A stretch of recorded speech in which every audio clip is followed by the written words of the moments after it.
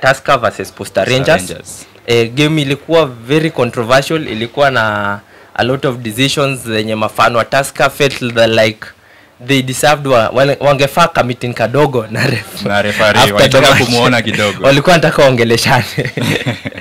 But again there is this clip imekuwa ikienda around of that incident kwa penalty box ya Posta Rangers. Do you think that was a handball? That's not a handball. Kwa nini? Rules za ball provided haijatoka kwa mguu ya mtu directly to the hand, that's a penalty. Provided imetoka directly from mguu ya mtu to the hand, that's a penalty.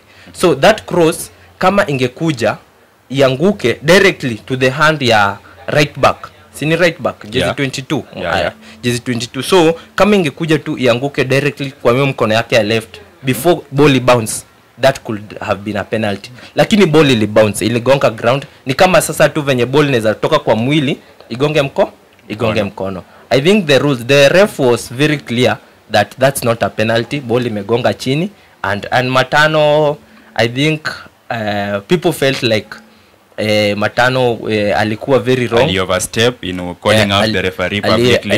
Alikuwa very wrong in kwanza kuingia grau.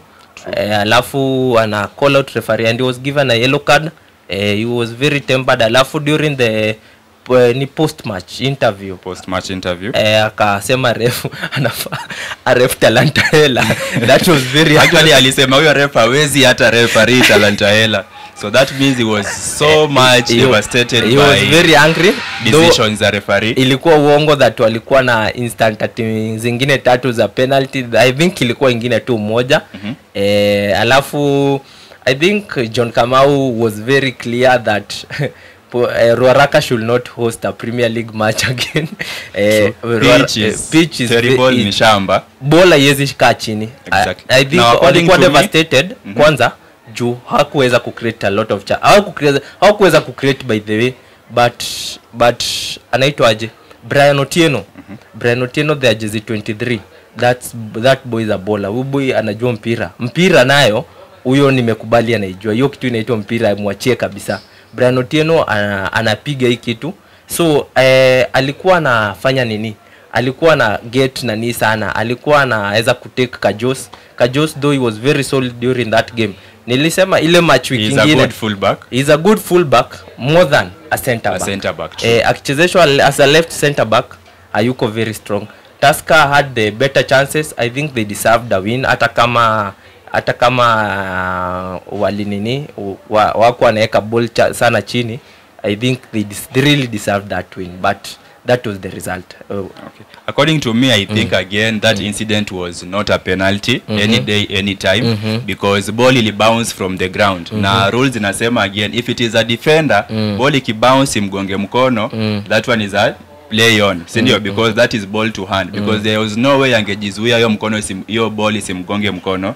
Again the hand was also in a natural position, hakuinua mkono anywhere or whatever the instance. If that was an attacker, ingekuwa maybe tuseme ni attack ya Tusker wana attack, then striker wa Tusker ametoa cross, then the ball hits his hand the same way, that is a different scenario. Ingekuwa ni free kick kwa Posta Rangers, because hiyo ball ikigonga mkono ya striker imepatia striker an advantage ya kuendelea kucheza ball.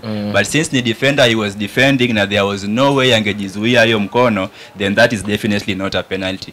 So I find Matano's words, Matano's actions so wrong in very many ways, and I believe if we are a serious country yenye tuko serious na michezo, hiyo ni kitu inafaa kuwa sanctioned, si ndio? I believe anafaa kuwa at least kuwa na consequences. Something should be done about it, because this is also not the first time. Matano amekuwa known for talking so many controversies. Ukimtrigger kiasi anaongea vibaya sana. The match against Gor Mahia some time back hapo, was it Gor Mahia when waliopiga 1-0, then the fans came to him akawaongelesha vibaya sana. So it is not the first time for Matano. So those are my takes about the incident.